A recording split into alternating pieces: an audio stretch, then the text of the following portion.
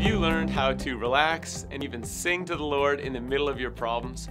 Paul and Silas, they were faithful to God. They're doing a great work spreading the gospel, casting out demons. They were mistreated, beaten up, thrown into prison. And when they get into prison, what do? They start praying, they start singing. I just picture them tied up in chains saying, "What do you want to do next? Si, how about singing? Paul, let's praise him." And they just start praising, and other prisoners start listening to them. Know that people are always listening to reactions, and sometimes your responses to the most difficult stuff in your life will have the biggest impact on the people around you. So if you learned how to relax, trust God in the middle of your problems. What are your problems right now? What are you going through? Are you relaxing? And then what about singing to the Lord? Will you continue to praise Him as you're in the middle of the problems? When you do that, it just opens everything up for God's power and His presence. It's a way that you show you're relying on God and you're walking by faith.